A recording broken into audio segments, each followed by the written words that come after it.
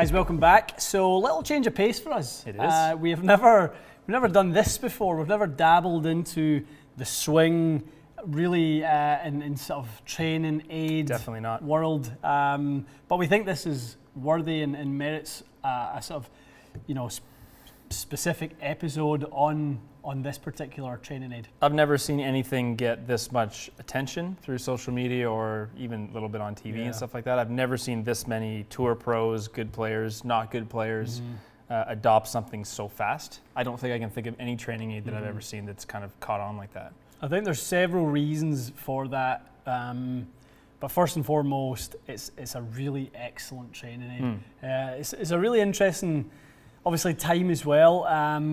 So the PlaneMate is what we're talking about. It's a really interesting time because the buzz in golf instruction right now is shallowing. That's right, yeah. Ways to shallow. The sequence that sort of encourages you to shallow. A lot of people will be very familiar with sort of coaches like George Gankis, Dana Dahlquist, guys like that who, Andrew Rice, can't leave Andrew out, he's talked about this for a long, long time, and the value of shallowing the golf club in order to create sort of proper sort of club face control. Right. Not having that club face rotating too much, not flipping the hands, pivoting the body correctly, all these sorts of things. So you've had yours now for the best part of a couple of weeks? Yeah, I messed around with it for about a week or so. I probably only really completed the first parts of it, which are mostly short game. So I spent lots of time on that, which you're supposed to do. You're supposed to really spend time on the short game first, and then move on. So I've got I think a good handle on the basics of it. Tried this is the full swing band here. Did a little bit with that. It's not easy, I'll say that much. But made some swings. I hit a few balls in here with it. It's quite interesting what it does to pretty much every part of my swing, to be honest with you. And what I love that Martin, Chuck, and David Woods have done in sort of the creation of this is they've set up an improvement platform that comes not only with the product, but it comes with the sort of protocols. Yeah, is there a DVD that comes with it? It's all online. All so you online. basically just go to the website and go. You can get it on your phone, obviously. So there's 7 days intro. Then there's specific stuff on the full swing. There's a pro band, which is harder. There's some fitness stuff. And I think they just did the driver protocol. So now there's basically a learning piece on how to use it on the driver. Well, I mean, there's several death moves in golf, but one of the main ones is the sort of sequence of steepening the shaft, the upper body dominating the transition and initiating the start of the downswing. And I think the guys, what they're going to do is they're going to train hopefully a generation of golfers who adopt this product to do something entirely different. And hopefully earlier on in their development. I mean, if this kind of thing had been earlier on for me even, I think I'm exactly what you're talking about. I tend to steepen it in transition, kind of stall with my hips. So I think a lot of people will hopefully learn the game a little bit faster in that sense and a little bit easier and get the club working a bit better. Okay. Well, why don't we get you to do a few and show us the introductory kind of pieces of what you've learned with it so far. Okay, sounds good. So, probably the biggest adjustment, I think, versus another training aid is you don't really just kind of dive in and take rips at it with like a 6-iron. Right. You basically start with the shortest. This is the shortest band. Yeah. You clip it higher, closer to the grip, and you're basically just working on kind of your pitching shot to begin with. And then I think after it's probably at least 6 or 7 days of it, then you start to switch bands and get into a longer swing. And I think that there's a kind of tagline that goes along with the PlaneMate, isn't there? The resist, relax, rotate. Which makes such sense in terms of what you're trying to sort of build is some tension. Then in transition, you're trying to kind of let the body lead, the arms follow. And that's the relax, and then the pivot is what's going to obviously square everything up rather than having to flip your hands. And it explains really the sequence so well. And I think it's the opposite of what a lot of people do. It's kind of more like relax and then tons of tension in the downswing, right? Correct. And no rotation. So this will be different and it was different for me. In order to keep the tension on the band going back, it does travel a little bit more away from you than most people. Okay, so a bit more width in the takeaway. Definitely, and I think for anyone that lacks width, it's going to feel way different. It's me, most people do, right? So out more this way. Okay. And so I think the first day or two is actually really just feeling that tension, Lose and the tension, rotate. So that's even a little bit further. That's like day 2 or 3. Okay, so literally it's just tension, rotate. Okay. So you kind of, the first day you kind of learn how to feel some pivot and kind of placing your follow through properly. Yep. Then you sort of work into just the basic motion of kind of resisting and turning. And then, as you said, then you start to let go of that tension here, which lets the club kind of shallow, obviously, and then you start rotating through. So that's kind of your first 3 days of work. And when you see, you guys will see this in slow motion, you'll see sort of a couple of things. If you have a sort of almost an educated eye, and you've been aware of this stuff, and you'll really see Matt controlling his hand path so much better as the hand path kind of works in a more constant radius. Totally. The club face will stay square for much, much longer. You'll see way less sort of flip. Exactly, because I think it's because you're driving the rotation of the face with your body. Yeah. Versus me kind of stalling here and doing this. You've always felt like that's your nemesis, is the stalling, getting too square. The club head can accelerate past the hands. I think it's always been the main, probably kind of short circuit in there somewhere that kind of gets me into trouble. If timing is good, it's probably not a big deal. Yeah. But I'm not controlling the face through body rotation. I'm more just kind of hoping I time it well with my hands. Okay, show us a few. Okay. So we're going to start off with a little short shot. So it's basically kind of a waist-high to waist-high shot is your first few days of work. Okay. I'll kind of fast forward into what I guess day 3 is, where you start to let it get behind you a bit.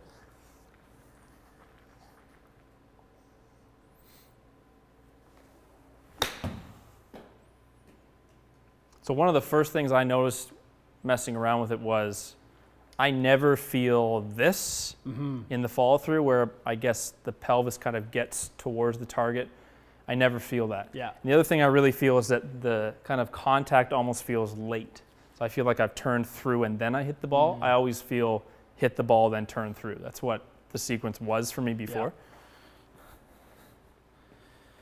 And so that dynamic lie is actually quite interesting, because it's quite incredible how much that's changed. How low that is. I mean, TrackMan users will know that as vertical swing plane, and I mean that's extremely low vertical swing plane the way through there to have the handle that low. Yeah. The dynamic lie angle that much up. The one thing I notice is that every time you've pitched one today, your ball hasn't left that middle dark stripe. Yeah, the direction is really quite good, isn't it? I mean, I know we're kind of we're only using a little 75-yard shot as an example so far, but the face control is very interesting. It's quite amazing. Yeah, I think you'll and I've experienced this too. You'll see when you strap it on, you'll maybe hit some scuffy ones. They don't really think that first few times your contact, I don't think you should really focus on it. In fact, I think you're supposed to use a bit of a tee. Sure. If it makes you more comfortable. Yeah. But the motion alone, you really start to kind of resequence that kind of first little motion. That sounds so nice. Yeah, it really feels clean. I don't feel as much need to kind of make the face square. It just kind of seems to get there on its own. We'll do one more. I'll try to exaggerate a little bit more. The key is when you get here, you've got the resistance. The key is to have enough time, because as soon as I relax, it really moves. So as long as you give it enough time, you get this motion automatically. Right.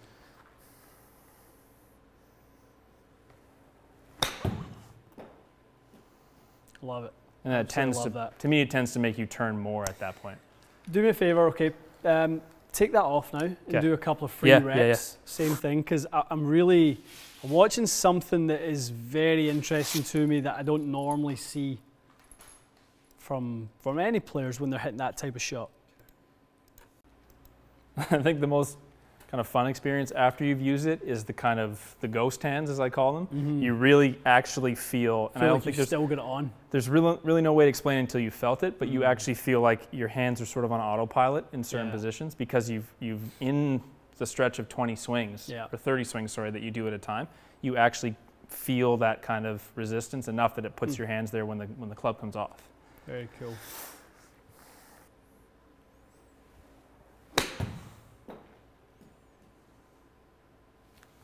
What did those two feel like? Did they feel like you maybe just not quite pivoting hard enough? I think so. So the motion feels okay, but I'm catching a little kind of toe-ish turf, so I suspect that either it's not getting shallowed as well, or maybe I'm not turning as well. I'll try to exaggerate it a bit more. Better. Better, yeah. And guys, what I'm really watching sort of are this little kind of set of numbers, not really looking at the launch and spinning, so I'm more looking at delivery, angle of attack, path, face to path, how well we're controlling loft, dynamic lie angle. So, okay. You know, once we go into to look at a few from a comparison standpoint, let's see where we're at. Huh. Yeah, already seeing a bit of a difference there. This was it for me. That you're steeper and sort of starting to kind of almost get less shallow. You know, you're right. So just little subtle differences, and obviously starting to kind of see the delivery change a little bit. Now, at the end of the day, would you take that scenario of path and face to path? And yeah. As a big improvement already, you would for sure. Absolutely would. Yeah. Okay, so a few more.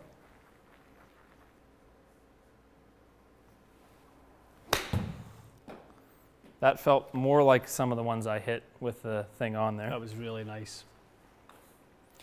So these are the starter shots. You're just really controlling your motion. So that's more like where you were with the PlaneMate on. Yeah, and I think the difference there is getting the time, allowing the time for this to occur. Yeah. Whereas the first few I hit, I think I just kind of snatched it a bit. Okay. It looked a bit like that, to be honest, Matty. Yeah. It did, yeah. It does, yeah, for sure. Very cool. Okay. I think you need to strap it on, no? Let's do it. Let's give her a run. All right. Good. Okay, Matty boy, so right. you got me set up, little pitch and wedge. How's that feel, your first couple practice swings with it? It's very interesting. Yeah. I mean, it's funny, just I'm kind of making a bunch of rehearsals, you know, on this takeaway, trying to create that stretch, because something I don't really get, like, you know, for people who have seen my swing enough, they'll see it kind of gets, my right arm gets a little short, gets behind me, you know, the wrist structure's not great. So it's interesting having that feedback for that initial sort of stretch. Yeah, it's different, right? Yeah, definitely. It kind of keeps my right arm much, much longer. I'm really curious as to when we get sort of that way, relax, pivot, you know, what that starts to look like from a shape standpoint. Absolutely. All right, well, let's get you hitting your first couple shots with it.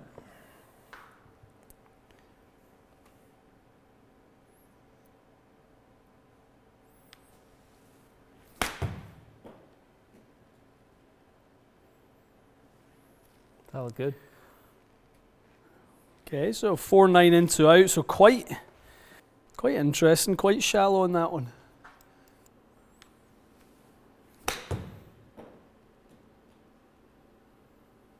Your transition looks quite a bit different. Does it? It really does, yeah. Yeah. You can kind of see, I mean, the tempo of your swing is always good. I think you always have a bit of a pause. Yeah. But your first motion, I think generally you would probably feel your left shoulder sometimes get that way. That way. That looks very 100%. different. It actually looks more like this now. Kind of like you're maintaining like that. That's something I was trying kind of, you know, I'd love to have is a bit more that. Yeah. Or do it down the line so people can kind of see, but a bit more that way. Yeah. to the swing rather than getting sort of there. Exactly. You know, I tend to get a little bit that way. Much rather sort of be there, then the kind of pivot occurs. Yeah. You know, and sort of getting much more sort of that way with it. And I think that's the point of it, is that once it's been shallowed, you must rotate to square it up. If you were to shallow it and then kind of just whip your arms through, you'd hit everything way right. Right.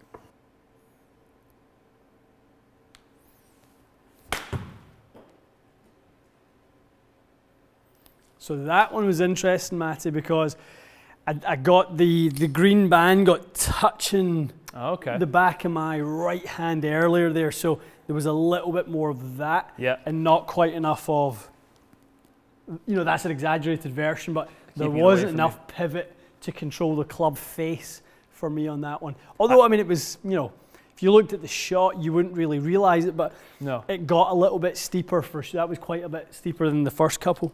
I found that the thought of keeping, just keeping separation between my body and the grip, so obviously keeping the band stretched away from me, I think that automatically made me feel like I was rotating more. So stretch. Yeah, and then you're going to relax it. Stretch, relax, pivot. There you go. So that, you actually see how much more the handle came to your left. I mean, that's me kind of exaggerating a little bit of how late it is, but that one felt really nice. Your transition looks really good. Yeah. Huh. Yeah, I mean, if you really let that band go, I mean, it will pull that path inside, which obviously isn't absolutely ideal, but that is then your job to pivot harder to then kind of sort of change the path of the sweet spot leading into the ball. Yeah, I think that part of it will force you to turn more and get yourself more rotated through it. There you go, that looks good. Yeah, sort of low and left with the handle for you. That pulls the band away from you.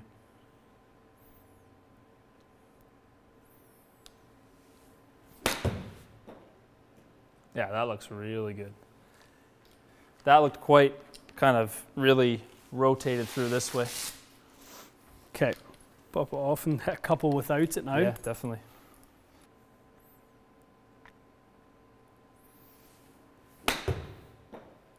It feels really odd, the first couple. It's weird, isn't it? Yeah. You feel your arms floating up 100%. in the backswing? It felt very, very different. That was good. Felt nice. We were both saying earlier on, we each individually feel like we have horrendous control of this shot. Like I'm a horrendous pitcher of the ball from this sort of distance. I feel like it's a hit and hope for me too. Absolutely. Like I always feel like I hit that little one that kind of bleeds low and kind of hit it a bit goes toey. right, yeah. It's just it's just a crap shot. I hear you, dude. Really bad. I'm gonna take. Here, let me take a video for you to see just while you're doing it. Okay.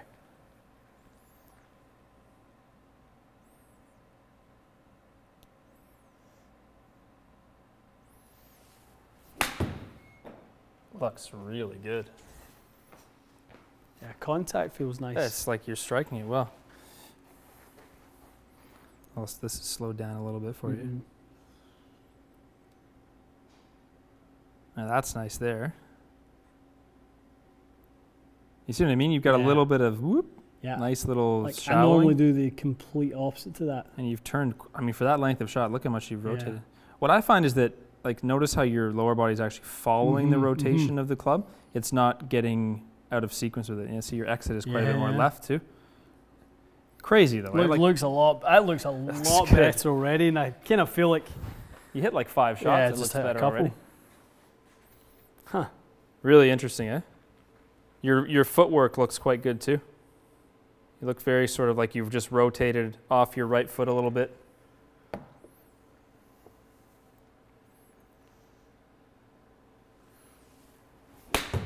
That's nice, bud. Interesting. It's really, really funny how it really pulls your arms into that. Yeah. You feel it really just pulls your arms into that location. It's pretty interesting.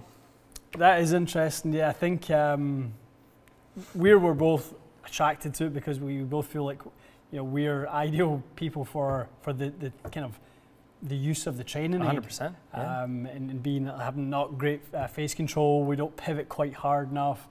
Everything that helps you with. Yeah. So it'll be really interesting to see how this translates into full swings. I agree. Yeah. I think that would be the next thing we do. We can put this is the full swing band. So it's got a little bit more, just a bit longer, and it goes lower down, closer to the balance point of the shaft. It becomes quite a bit more work, but it's interesting because it starts to it doesn't let you cheat in the follow through. So when you felt a little bit like you may have flipped, if you make a full swing, it kind of like tangles underneath of you. So it really forces you. When we were at Titleist, remember I was telling you how I was trying to really feel a different location for like the exit of my swing? Yeah. You'd be amazed how quickly that kind of picks up. So next time we'll have to do that. We'll do the full swings. We'll do a little follow-up to this. I think it's just going to be so interesting. I can literally visualize driving ranges lined up with people with this on this coming winter. And I have to say, I was joking with you. I've been hesitant to like go outside with it for fear of looking like a tool. But in the end, I honestly think it's going to make so much difference. And when you make like 10 swings with it, like you just did, you're like, well, imagine if I spent an hour with it. Imagine if I did it every day, kind of thing. So I'm definitely going to bite the bullet and take it outdoors with me. Do some reps. And obviously, we're coming into we're 6 weeks away from winter and season. that's exactly, and we'll have so much time kind of in here where Yep. we can both work on it. But I'll be pretty interested to see the numbers. It's the first time I saw numbers where the dynamic lie came so much more toe up on those first. Yeah. More so, obviously, when it was attached for me, but on a pitch shot, I'm very guilty of getting toe down. Yeah. I can usually keep a full swing pretty flush, but I really get this way. So, I mean, it's some good validation early. We can go further. We can attach it to a little gears episode and see what's going on. That's going to be good. Yeah, because really there's no better way to see exactly what's changing. Yeah. That'd be so good. We can basically just make some swings and then do a protocol of, let's say, 30 shots and do it again and see what changes. I'd love to see both of us do sort of pitching, full 9-iron, full 6-iron. And then over the winter we can get to the driver. Yeah, a couple months in we can do the driver. It'll take some time, eh? You got to do the training in order, I'm told. I don't want to skip ahead. Martin says don't skip ahead, which is fair. It makes sense. Because if you start, even what you did, it kind of feels like, okay, I've hit enough pitch shots, but you'd be amazed how much it then transfers into your full swing. It's cool. I'm excited about this. This will be cool. This will be very cool. Good. So let us know, if, guys, if any of you have tried it. We just done a little Instagram story and actually probably just had 4 or 5 people immediately send me a message saying I have one. Oh, yeah? I absolutely love it. That's cool. Game changer. I've never been able to find these positions before, so I think that's already validation for how amazing of a training aid it is. I agree. No, I think it's very promising for sure. There we go. All right. Okay, stay tuned. We will be charting our own progress. Let us know how your progress is doing. Take a bunch of Instagram videos if you do have one and tag us in it, tag Martin in it, David Woods in it too. Yeah. All the boys, I know they love the feedback. They feel like it's a bit of a movement. I think it is, which is great. Definitely is a movement. Yeah. No question. Awesome. Okay, guys, stay tuned for the progress, and we'll see you again soon.